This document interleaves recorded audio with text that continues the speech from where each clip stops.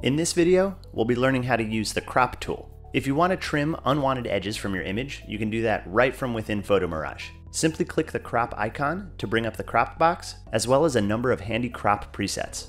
To crop my image, I'll click on a corner of the crop box and drag to alter its size, and then I'll click and drag from the center of the box to position it over the part of the image that I want to crop. Now by default, the crop box will maintain the proportions of your original image, but if you come over to the drop-down list of crop presets and select Freeform, you'll have no constraints over the proportions of your image, so you can crop it exactly as you want. Coming back to the presets drop-down, as you can see, there are a number of crop presets to choose from, including preset sizes that are optimized for social media and sharing sites. So in this example, I'll choose Instagram, and then I'll adjust and drag my crop box up to where I want it to make a nice frame. If you want to take a look at your image without the area that will get trimmed off once you play your animation, you can click on the crop visibility layer. That'll hide the rest of the image.